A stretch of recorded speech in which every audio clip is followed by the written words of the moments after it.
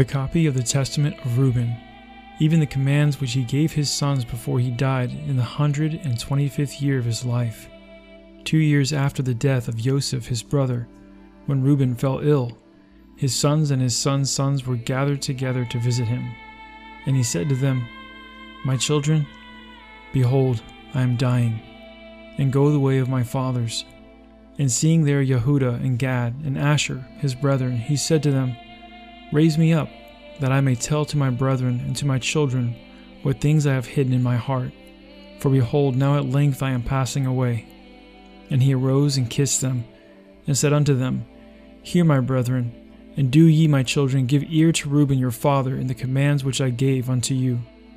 And behold, I call to witness against you this day the Elohim of heaven, that ye walk not in the sins of youth and fornication, wherein I was poured out, and defiled the bed of my father Yaakov. And I tell you that he smote me with a sore plague in my loins for 7 months. And had not my father Yaakov prayed for me to Yahuwah, Yahuwah would have destroyed me. For I was 30 years old when I wrought the evil thing before Yahuwah, and for 7 months I was sick unto death. And after this I repented with set purpose of my soul for 7 years before Yahuwah. And wine and strong drink I drank not, and flesh entered not into my mouth, and I ate no pleasant food, but I mourned over my sin, for it was great, such as had not been in Israel. And now hear me, my children, what things I saw concerning the 7 spirits of deceit, when I repented.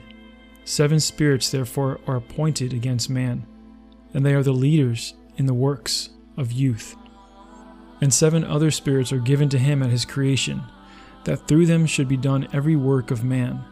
The first is the spirit of life, with which the constitution of man is created.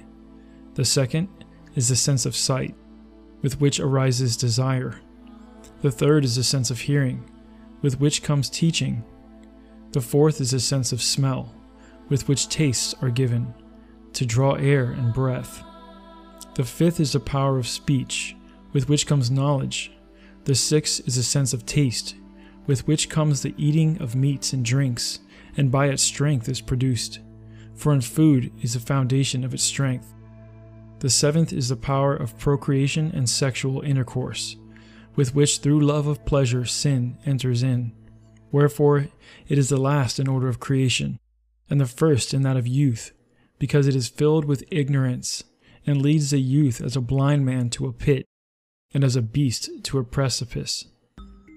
Besides all these, there is an 8th spirit of sleep, with which is brought about the trance of nature and the image of death. With these spirits are mingled the spirits of error. First, the spirit of fornication is seated in the nature and in the senses. The second, the spirit of insatiableness in the belly. The third, the spirit of fighting in the liver and the gall. The fourth is the spirit of obsequiousness and chicanery, that through officious attention one may be fair in seeming.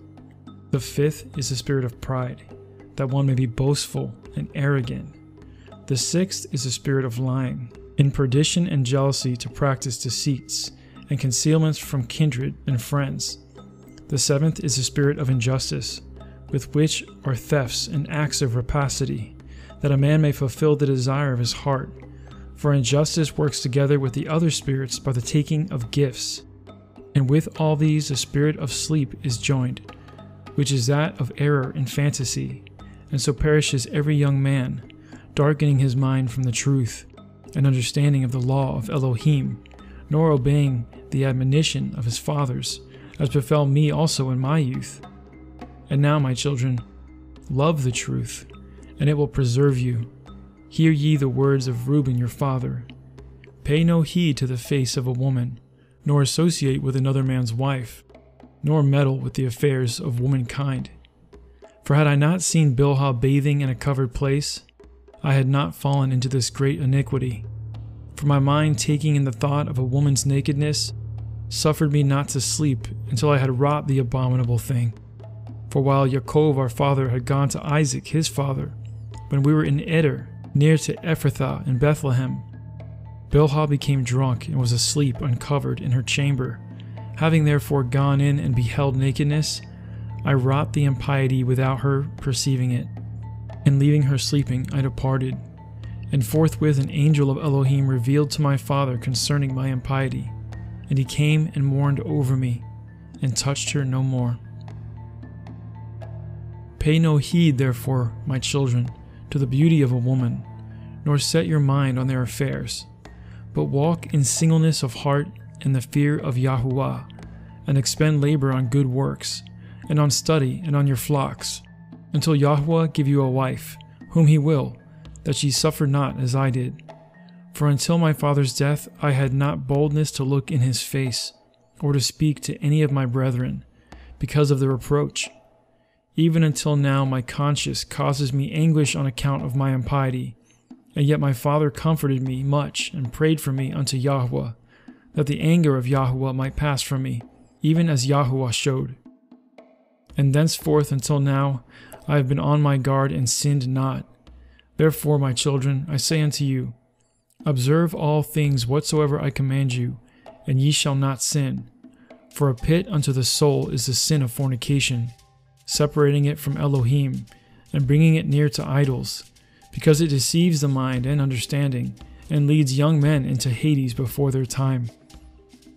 For many has fornication destroyed, because, though a man be old or noble, or rich or poor, he brings reproach upon himself with the sons of men, and derision with Baal.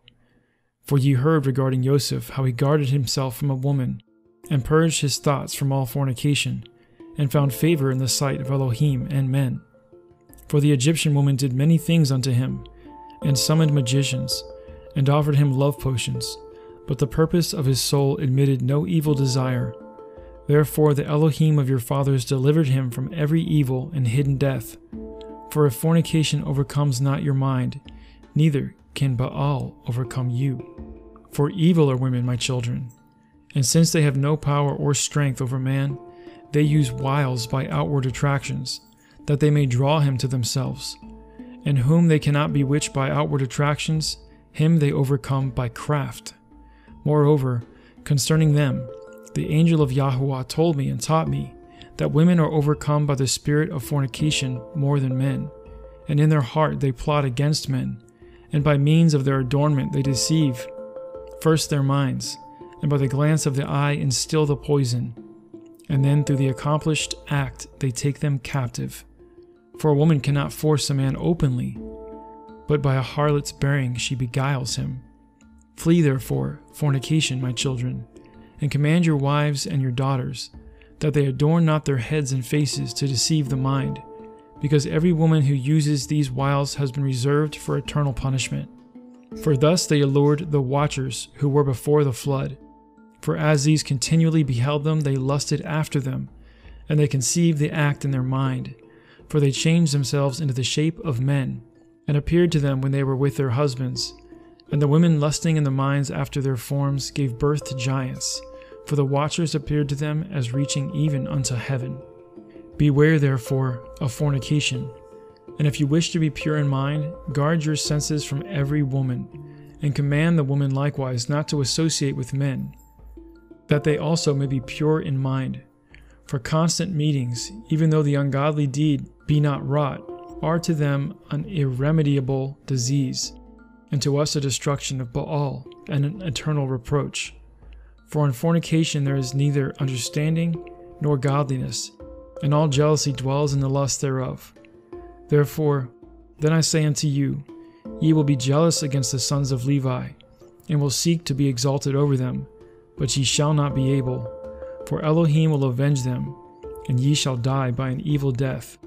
For to Levi Elohim gave the sovereignty, and to Yehudah with him, and to me also, and to Dan and Joseph, that we should be for rulers. Therefore I command you to hearken to Levi, because he shall know the law of Yahuwah, and shall give ordinances for judgment, and shall sacrifice for all Yisrael, until the consummation of the times, as the anointed high priest, of whom Yahuwah spoke. I adjure you by the Elohim of heaven to do truth, each one unto his neighbor, and to entertain love, each one for his brother. And draw ye near to Levi in humbleness of heart, that ye may receive a blessing from his mouth. For he shall bless Yisrael and Yahudah, because him has Yahweh chosen to be king over all the nation. And bow down before his seed, for on our behalf it will die in wars, invisible and invisible, and will be among you an eternal king." And Reuben died, having given these commands to his sons. And they placed him in a coffin until they carried him up from Egypt, and buried him in Hebron, in the cave where his father was.